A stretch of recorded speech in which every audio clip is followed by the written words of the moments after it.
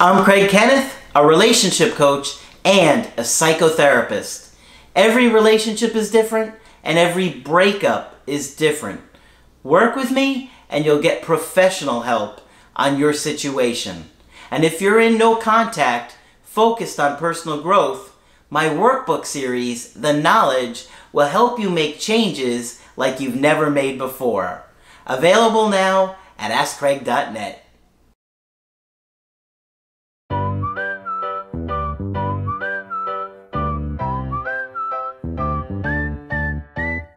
Hi there, I'm Coach Craig Kenneth. I'm Coach Margaret. And today we're going to be talking about the power of your silence. You know, Margaret, we talk a lot about no contact and not reaching out to people after somebody's broken up with you. Mm-hmm. And we know that suggesting that to you is a really scary decision. You know, because everything inside of us wants to feel connected to that person. Right. The last thing we want to do is give that person up and stop reaching out, stop trying to repair it. Right. But there's a reason why we tell you not to reach out. Right. Okay? We're going to talk about this today because, believe it or not reaching out gives you a lot of power in this situation. Right. It doesn't feel like it. It's scary as hell to do, but it really does give the dumpy power back. That's right. So we're going to talk about this today. Okay? So you hear no contact all over breakup world. Don't reach out for 30 days and then reach out, or reach out on day 45, or send them a clean slate message. And in our experience, write them an accountability letter. Accountability letter, yeah. In our experience, that's not the most powerful thing to do.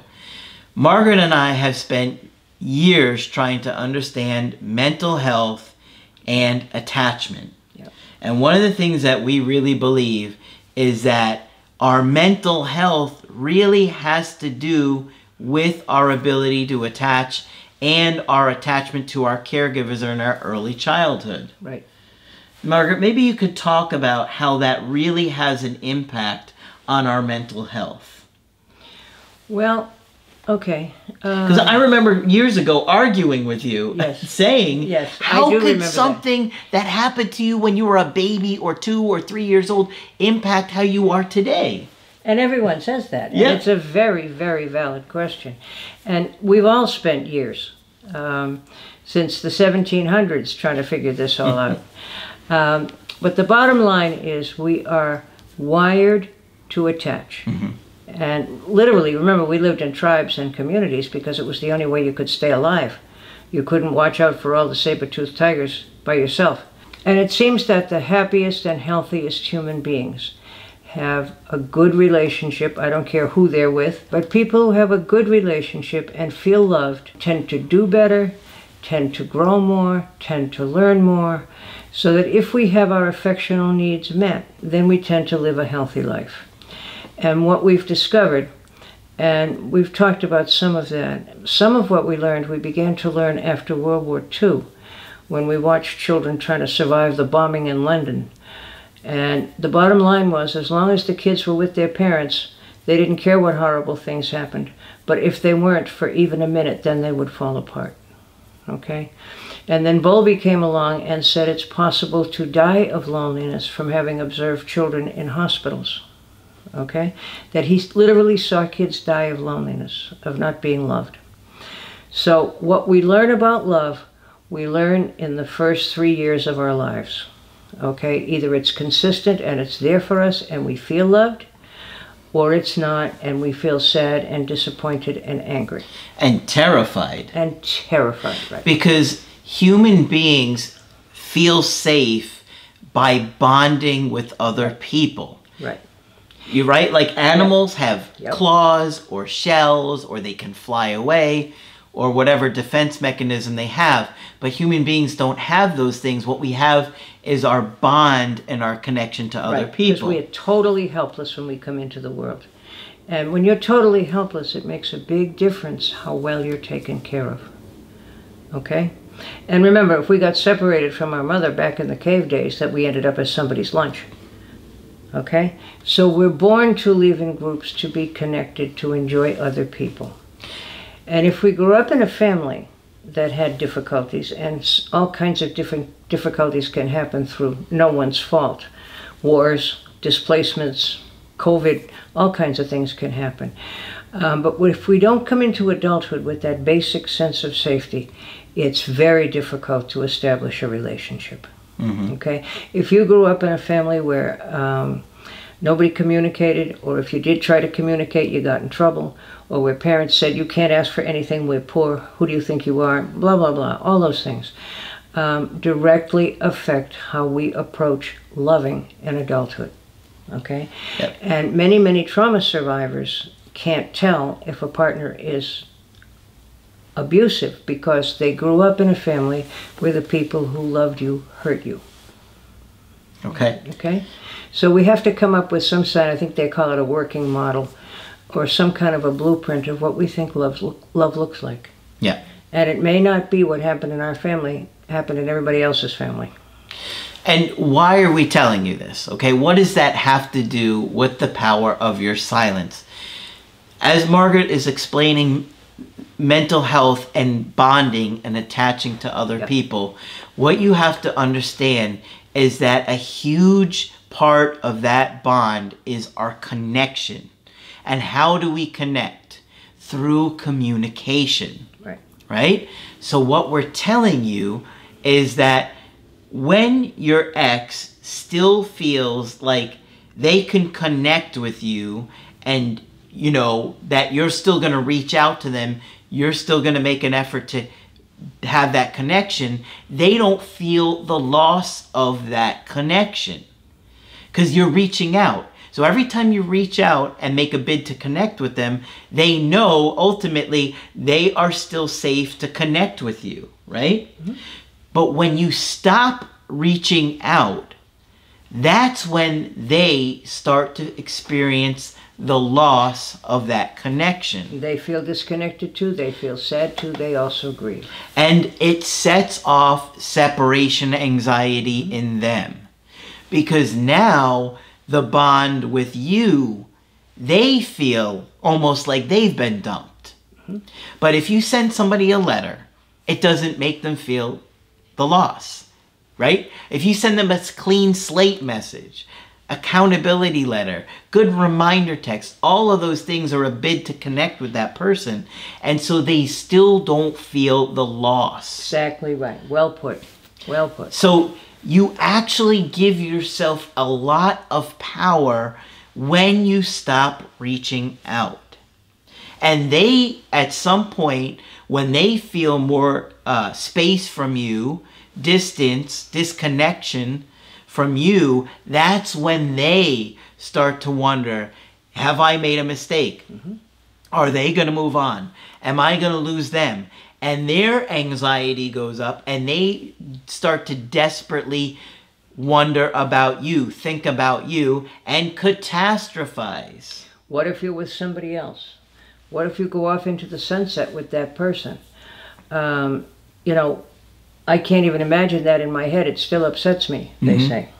Yeah. So even though a lot of times your ex will even say things like, I want you to move on, I want you to date other people, no, you need to go, and I'll help. I had somebody this week say, I'll help you with your dating profile.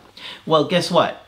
If you actually allow that to happen, and I'm not suggesting you should, but when they see that you actually have done that, it's very different than the idea of them telling you to do it. And then suddenly they feel abandoned. That's right. And that is when the dynamic often changes. Right. Okay? Because now they're really going to revisit things and really rethink about things.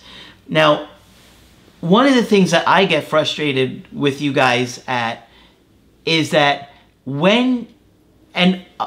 it's because during a long part of the breakup, there are very long periods where your ex shows little to no interest. Right.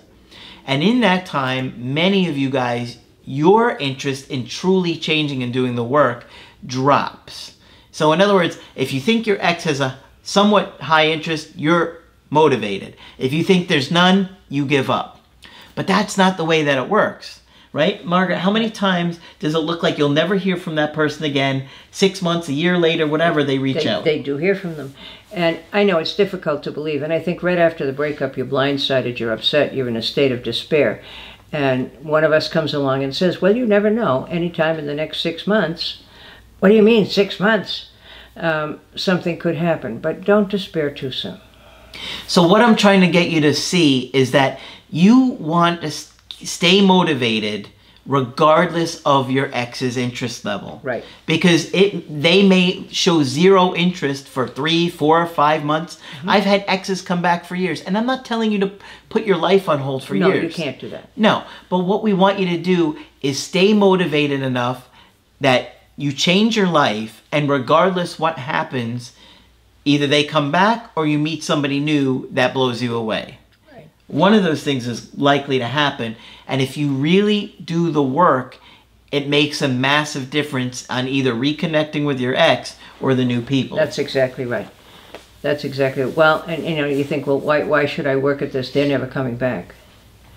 But it's for you, and you will continue to keep the gift you give yourself in this relationship or another one. You know, Margaret, I see what discourages a lot of people is your exes often become ice cold. Right. Right? At the time of the breakup. Yeah. And it's happened to me before. I know, I was like, when it happens, it's like, who is this person? Right. It doesn't feel like the same person anymore. And you're completely shocked, and you just think that it's going to stay that way forever.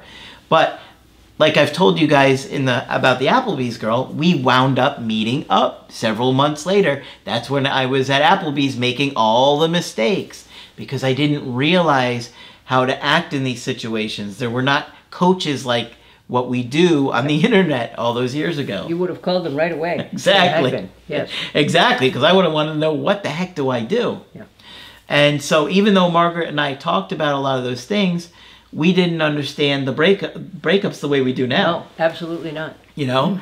And so what I want you to understand is that you may feel like you're not doing anything being in no contact, right? That you think that reaching out and handwritten letters and all these things are going to get your ex interested again. And we're telling you, there's nothing more powerful than anxiety and a connection, right? Yep. And that separation anxiety is far more likely going to get your ex to reach out and to miss you. And that's what you want. It gives you real power to stay silent and to leave them alone. And also, because you have absolutely no idea, unless there's an ubiquitous third party or a bunch of common friends, you have no idea what's going on with this person. But more importantly, they don't have any idea what's going on with you. So they're free to fantasize, and they will come up with some ugly scenarios. I know she met Mr. Right 20 minutes, later, and I know she's gone off in the sunset, and she's happy, and she's forgotten all about me, and, all those things happen. So silence leaves people to their imagination. Just like it does for you, right? It does it for them too. Right. It's just at a different time frame, at different speed. Right. Right? Because in the beginning, the dumper seems to have all the power. They feel like they made the decision, it was in their hands, they can control it, and when you're trying to manipulate them back or beg and plead and all those things, they really do have the power. Yep. In a sense. Yep. Because you're giving it to them. They do. And I've had a couple of people in the last few weeks say that to me. Wait a minute, they have all the power. Right. Not what you want. But well, won't they forget about me if I stay in no contact? They're going to think I never loved them. That's a great point. That's what they say. So if I don't contact her, she's just going to forget all about me. Probably not. That's not how attachment works. No. You just don't forget about people that you love. Right. It no, just you don't. You doesn't. can't. You try, but you can't. You really can't. And even if they find somebody new and they wind up in a rebound relationship, most of the time, probably at least 90% of the time, that rebound relationship doesn't last. Doesn't work, right. Yeah. And so you don't need to worry about the new person so much, because many times it falls apart after not so long, and guess who they think of after it falls apart? Right. You. But it's hard to tell somebody that who's hysterical. I know he or she is talking to other people, and yep. But we've seen it so many times that we know these things. We've studied it. We've looked at it. We've talked about it again and again. Right. And we always tell you to do or recommend to do what we would do in that situation, right? So I would never tell you to do something I wouldn't do. And so when you guys tell me, what should I do? I say, well, this is what I would do if I was you. If I woke up in your shoes tomorrow, this is how I would do things. Because I've seen those patterns, right? That's right. Over and over again. And reaching out just gives people a fix and makes their anxiety better. You don't want to make them feel better during this process. You want them to sit with the consequences of their decision. That's right. And Margaret's putting it nicely. Yes, I am. But you really do. They made this decision to throw you out of their life, I've been known to say. Yeah. Like trash. Like trash. No, I don't say that. We're not going to say that. But they have. They've said, I don't want you in my life anymore. Yeah. Okay. Now, they may have had valid reasons. Maybe you were neglectful. Maybe you didn't do things that they needed. Maybe you didn't align in certain ways. You know, it's not necessarily they didn't have valid reasons for ending the relationship, right? You have to evaluate those things. But, you know, you want them to sit with their consequence, which is they've chosen not to have you in their life. And sometimes they'll try and change the terms and say, I want friendship. But I think that if you're going to be a platonic friend, you're going to be miserable. Yeah, that doesn't work at all. Yeah, you're going to make yourself crazy. And there are other coaches that will say, well, stay friends with them. You should be friends with them. At least then you have some contact, yeah. But no, you weren't friends, and you can't be friends if you've been lovers for any length of time. Yeah, and I don't think it's authentic. No, I don't think because you're pretending to be something you really don't want. And often one partner wants to change the relationship because if you're friends, you have much less obligation to that person than if you're in a romantic relationship. Yeah. So it's how can I keep you in my life and not have to commit to doing too much for you. Yeah. Now sometimes, and in many cases, if your ex does reach out, it's because, you know, they'll do something like an indirect direct, and they're not sure. Part of them wants to be with you again, part of them doesn't. Some coaches will say you should ignore your ex. We're not about that. No. Because Margaret and I think, like, well, how are you supposed to repair it if you're ignoring the person? Now, if you're still angry, say that, you know. And if they're breadcrumbing you, that's a different situation. A different matter. But what we're talking about is many times you guys haven't heard from them for 3 or 4 months, and they make a bid to connect with you. Right. And they're scared too, remember, because in that silence, they started to wonder, do you want to talk to them? Are you mad at them? Will you ever talk to them again? Mm-hmm. Believe it or not, they start to wonder those things too. Yeah, they do. And that's the glory of the silence. It gives the imagination a lot of latitude. Usually what you fantasize is worse than what the reality is. The catastrophizing. Yes. Yeah. Yeah, absolutely. And you'll do it yourself, right? When you've been broken up with. Sure. You know, I've been in that situation. I did it. Yeah. But as time goes by, they can do it too. Yeah. And that's hard to understand when you're on the other end of it. But believe it or not, they can do those things too. And you know what's interesting, Margaret? A lot of times when an ex comes back, they will kind of act like the breakup never happened. Oh, all the time. All the time. And avoidant people have an especially common habit of doing that. So how are you doing today? Well, I haven't talked to you for 3 months. In fact, I have a presentation here that's going to address that a little bit. Yeah. So my point is that feelings can change really quickly. Yes, they can. And when they do come back into your life again, you really want to put yourself in the position to blow them away with the personal growth, the changes that you've made, the insights that you've gained, learning, educating yourself about attachment theory, mental health, how to communicate better, working through your own issues, and learning how to behave as an attractive partner. Right. So you do all those things, they come back and they're like, who is this person? Oh my gosh, I don't want to miss out on this person. Right. Exactly. Right? And if you've been neglectful, or you did things in the relationship that you are maybe disappointed in or ashamed of or wish you could change, then you have the opportunity to fix it and see if you can have something healthy. Right. You So know? all is not lost. Yep. Although it may feel like it. So believe me, when we tell you to stop reaching out, okay, we are speaking from experience in seeing what dumpers go through. We get dumpers doing calls with us all the time. Why?